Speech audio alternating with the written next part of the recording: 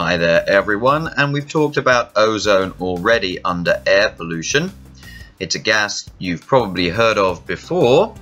We're going to now talk about it in a little bit more detail in terms of what it does for us and to us. So our basic understanding of ozone is that it's a form of oxygen that absorbs ultraviolet light from the sun, but it's also poisonous to our bodies. It's pure oxygen, but it's not O2, oxygen gas. Instead, it is O3. So UV light is blocked by ozone, and UV light is high energy light coming from the sun. It's the same kind of energy as normal light, it's just electromagnetic energy, but our eyes cannot detect it. We have just not evolved to detect those frequencies, so they are invisible to us.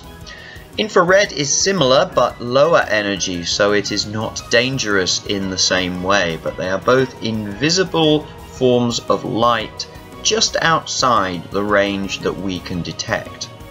Infra, by the way, from Latin means below, and ultra, also from Latin, means beyond, so that is how the names have come to be.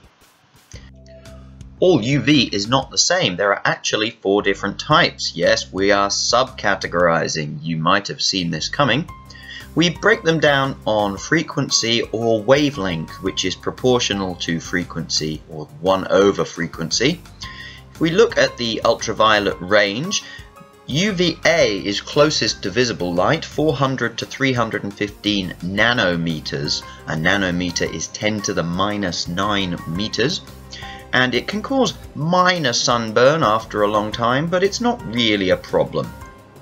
UVB is what causes sunburn and kills sensitive creatures in the sea if they're not protected. This is also what the ozone layer protects us from.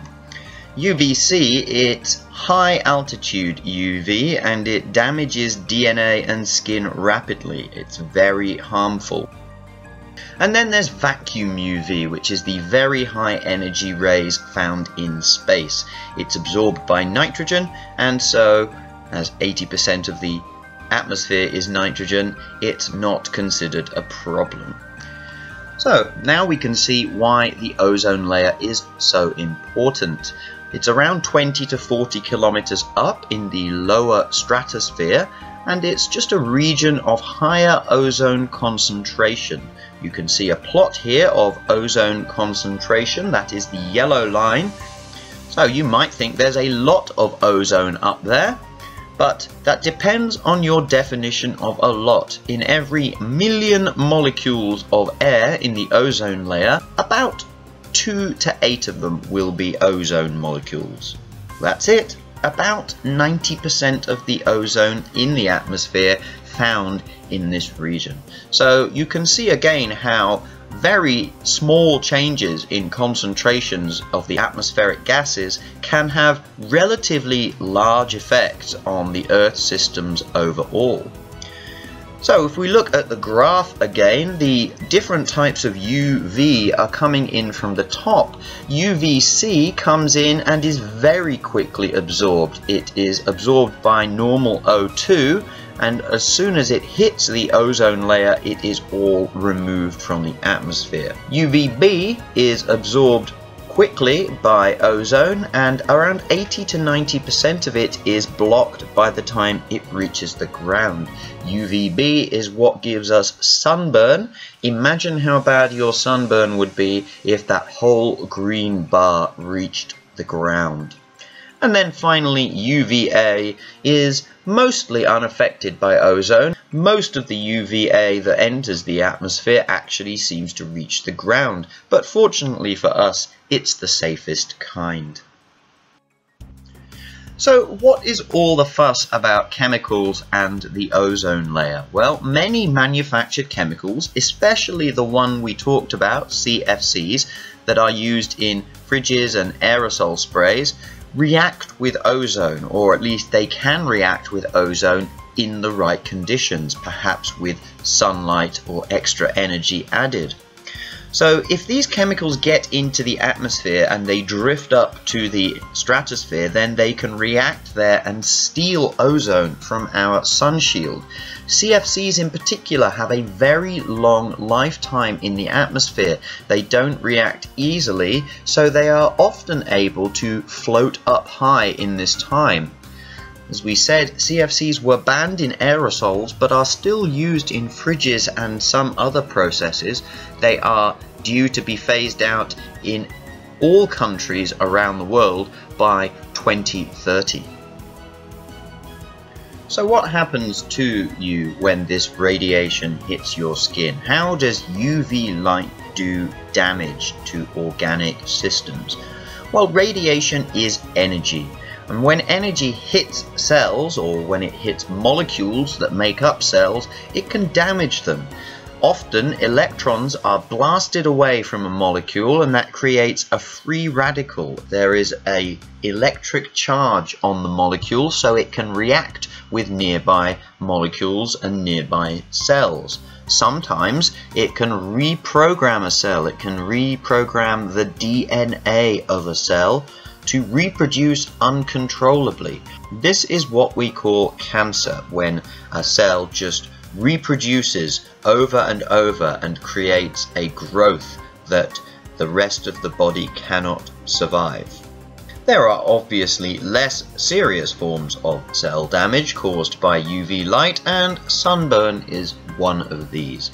So we need to talk about the substance melanin, and this is a chemical which affects skin color. Skin color determines how we are affected by UV radiation. All skin types produce dark pigment, this is melanin, when exposed to UV light. And this means that we have adapted, we've evolved to produce more defenses to harmful radiation when there's more of it around. Melanin absorbs solar radiation because it is dark in color, and it stops it from penetrating the skin. So we've evolved to develop a suntan when we find ourselves receiving a lot of solar radiation. Some people who their ancestors lived near the equator where there is a lot of solar radiation have evolved to be dark-skinned all the time, so they have a lot of this pigment and a lot of defense against UV radiation. And that is the basis of a difference in skin color. It depends where your ancestors lived and how much solar radiation they received. So very quickly, let's go again over tropospheric ozone. Can you remember what tropospheric ozone is?